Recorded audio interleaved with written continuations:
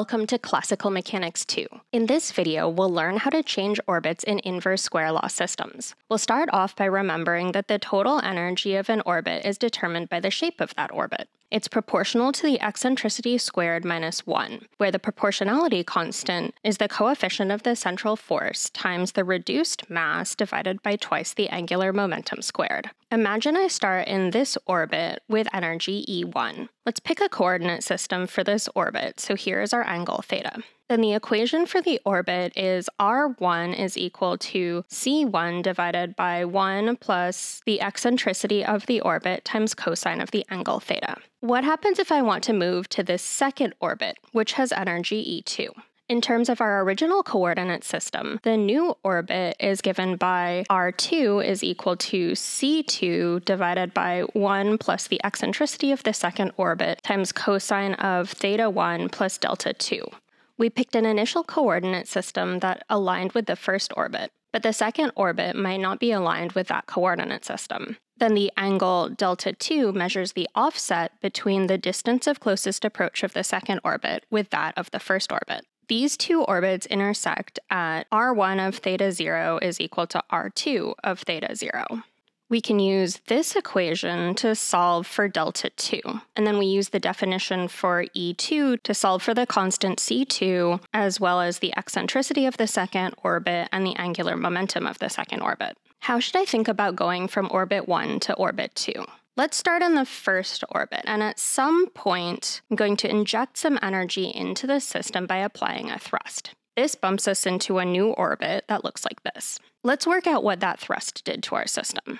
If we start here at velocity v1, then after the thrust, we're traveling at v2, which is going to be some constant lambda times the initial velocity v1. And this relationship is going to have a knock-on effect for all of our other constants.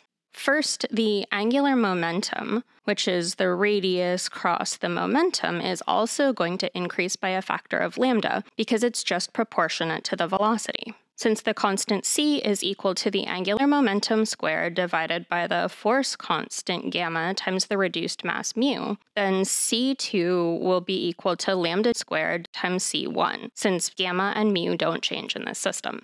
In this particular case, I applied a thrust at theta equals 0. That means that the radius of the first orbit at angle theta equals 0 is equal to the radius of the second orbit at the same theta.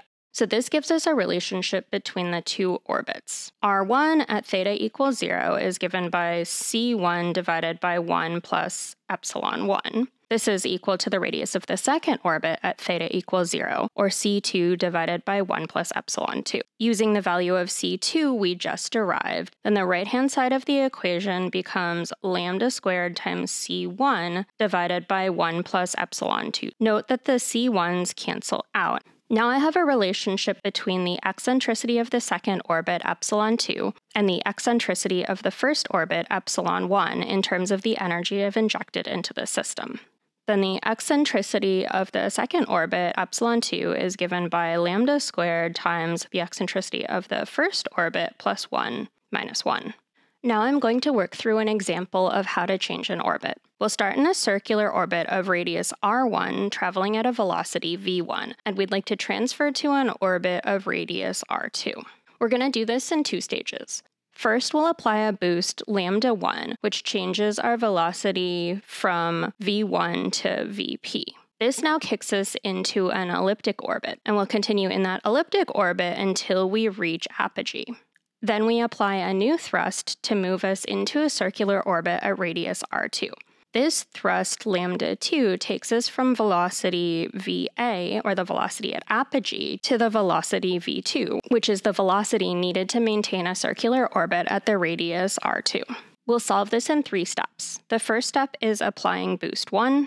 Then the second step is traveling from the perigee of the elliptic orbit around to its apogee. And the third step is transferring to the second circular orbit. Our goal is to solve for the two boosts, lambda 1 and lambda 2, that are needed to make this orbital transformation. Under boost 1, the radius of the circular orbit, r1, is equal to the minimum radius of the elliptical orbit. So that tells us that r1 is equal to c divided by 1 plus the eccentricity of the orbit.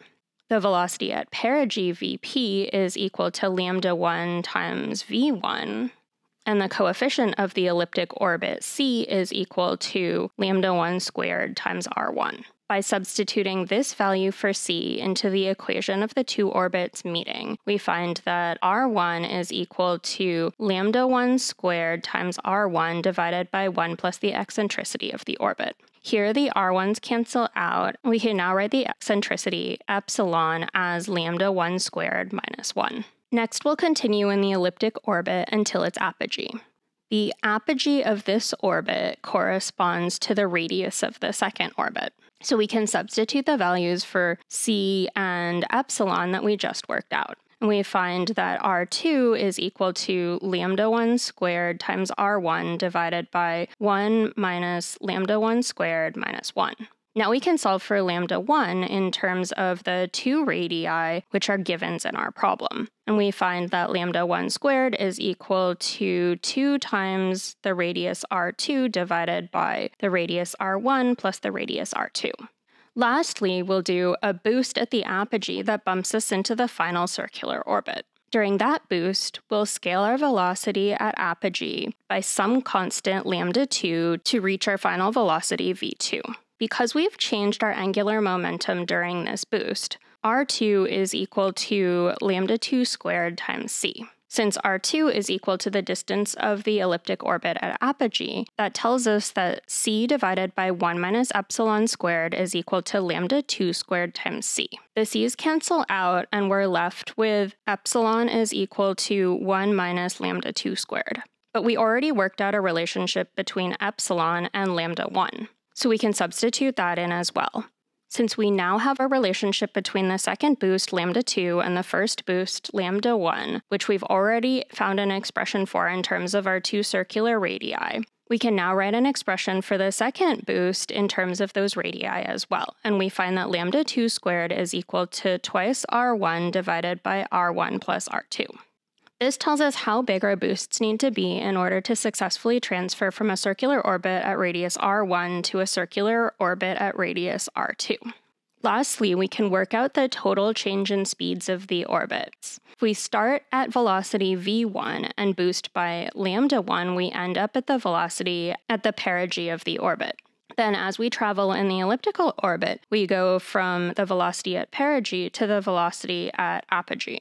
And we know that since angular momentum is conserved during the orbit, we can write the velocity at apogee as r1 divided by r2 times the velocity at perigee.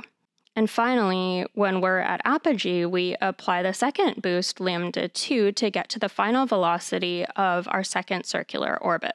We can combine this all together to find that v2 is equal to lambda 2 times the velocity at apogee, which is r1 divided by r2 times the velocity at perigee, which is equal to lambda 1 times our initial velocity. So when I plug in the definitions for lambda 1 and lambda 2 that we worked out, we find that the velocity v2 is equal to the square root of r1 over r2 times the velocity v1. And I'll leave it as an exercise for you to work out whether this agrees with the Newtonian definition of the velocity of a circular orbit. In the next video, we'll take a deep dive into the inverse square law problem and discover that there is actually a hidden symmetry that we can find via conserved quantities in the system. Thanks for watching, and I'll see you next time.